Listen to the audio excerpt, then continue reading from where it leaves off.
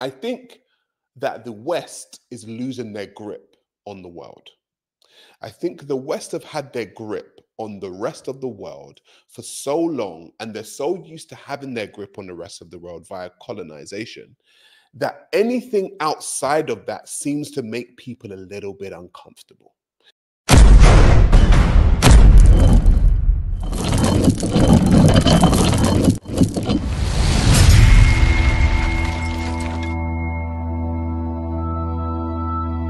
Let's take a big picture look at what's going on here. Over the next decade, 2 decades, it is expected that there will be $150 billion worth of oil and gas extracted off your coast. It's an extraordinary figure, but think of it in practical terms.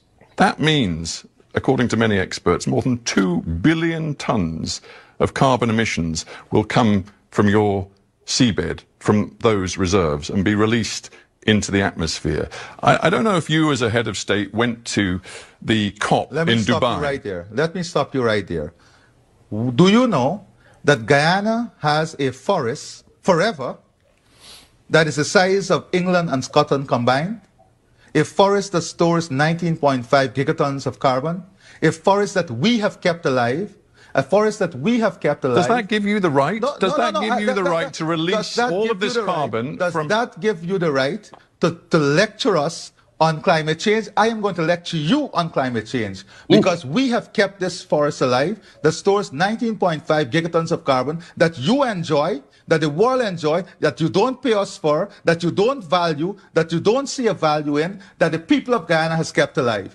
Guess what? We have the lowest deforestation rate in the world. And guess what? Even with our greatest exploration of the oil and gas resource we have now, we will still be net zero. Guyana will still be net zero. With all our exploration, a couple of points. Still be net zero. Powerful words, Mr. President. But I am not completed as yet. I am not finished as yet.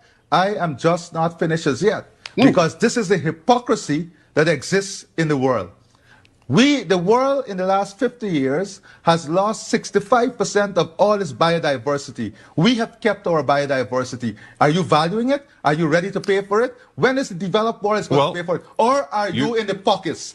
Are you in the pockets of those who have damaged the environment? Are you in the pockets? Are you and your system in the pockets of those who destroyed the environment through the Industrial Revolution and now lecturing us? Are you in their pockets? Are you paid by them? Are you paid to keep?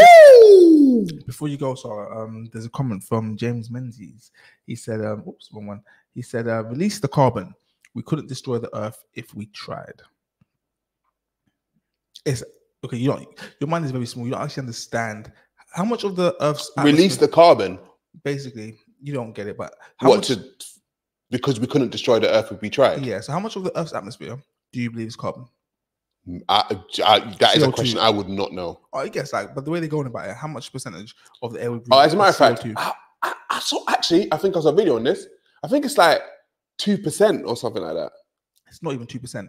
It's 0.04%. It might be 0.02%. That's crazy. Of that 0.04%, let's just say, of the atmosphere, that's carbon dioxide. How much is man-made? Percentage-wise. Of the 0.2%. Yeah. Of the 0.02%. How much percent is man-made? Yeah. What? 5%? More, 13%. Okay. That's 13% of 0.02. That's crazy. Plants and animals make up way more carbon dioxide than people. So when they talk about the carbon footprint, it's all a bunch of BS. Bunch of BS. Carbon dioxide is known as the gas of life. So plants inhale carbon dioxide. Yeah, and they give us back oxygen. The more photosynthesis. Yeah, so these climate extremists will make you believe that as we make more carbon dioxide, the Earth's temperature goes up, but it's actually inverse. But did you see the interviewer and the way he was attempting to, or the picture that he was attempting to paint? Yeah, they do with the president of Guyana, and I wanted people to see it because I thought it was interesting because, like he was saying, they're at negative or net zero they have a forest which is, you know, the size of England and Scotland, combined, which is and they're still trying to get on him like, oh well, you know, you're doing this in the environment. It's like, well, I'm sure being from England, as English people, we probably release more carbon than they do. 100%. Right. So then why is he getting on him like this? Exactly. And this is part of the. This is. Do you not actually believe, Jesse? Right. This is what I believe. Right. This is what I believe, and this isn't a hate thing. I think that the West is losing their grip on the world. I think the West have had their grip on the rest of the world for so long, and they're so used to having their grip on the rest of the world via colonization, that anything outside of that seems to make people a little bit uncomfortable. And it doesn't have to make you uncomfortable. The Western people don't have to be uncomfortable, because it doesn't mean that these people are going to like start getting weapons and start killing all the Westerners. But it seems like a lot of people within the West are so uncomfortable not being in control of other nations via the quote unquote Commonwealth, that when these people become independent, like what is happening, we've spoken about it so many times, what's happening with Burkina Faso and Ibrahim Traore with the French, like people become so uncomfortable with like other people's of color just having some kind of power. It's really frustrating, if I'm totally honest. Yeah, I don't know what's behind it, but they just don't like it, do they? It's just like they've become really uncomfortable. It's like, bro, look, chill. Like it's not that deep, white folks. Do you get what I'm saying? Like, we ain't gonna start killing everyone as soon as we get some power. Like, I know people that would kill everyone if they got some power. Who, you? No, the people that cannot be named. We don't speak about them on here. Who are they called? What's their name? Voldemort. Oh, okay. Well, that's not every person of color. Do you know what I think? Being a person of a PLC, I'm just like, listen, I listen and I'm in and around circles of people of color. We ain't plotting, planning and scheming to try and kill no white folks. Like, generally, like, it's just not what we're trying to do, folks. Do you know, even if you go to the upper echelons of society where black people are, they're not trying to plot to kill white people, folks. Okay, white people, chill. Okay, chill. It's not that deep. People are not coming for you. It's the thing is that because there's some kind of unconscious and conscious fear in a lot of you that because of the colonization and the slavery, that all of these people are going to have their get back on you. And it's like, they ain't got time for that. They just want to be left alone, given their resources and given their chance to determine themselves for however long, for whatever they're doing with their own resource wealth. That's all they want.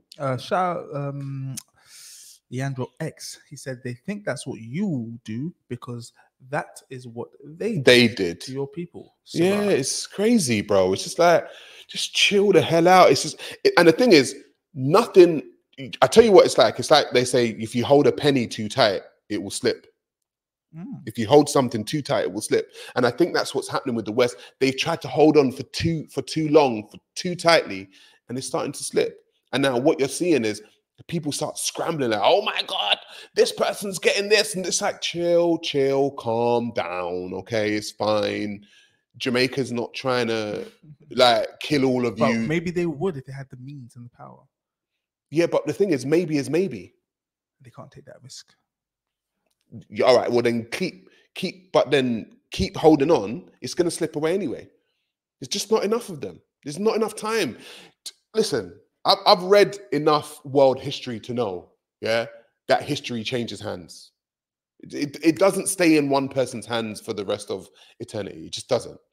Chinese, India, Arab, European, African, it will just keep changing hands. It's what it does. People think that history is going to stay in the hands of one person for the rest of eternity. It never has, never will. There's 7 billion people on the planet, okay? And we have infinite amount of years. Some would say that the people in power have been in power in the shadows since the dawn of time.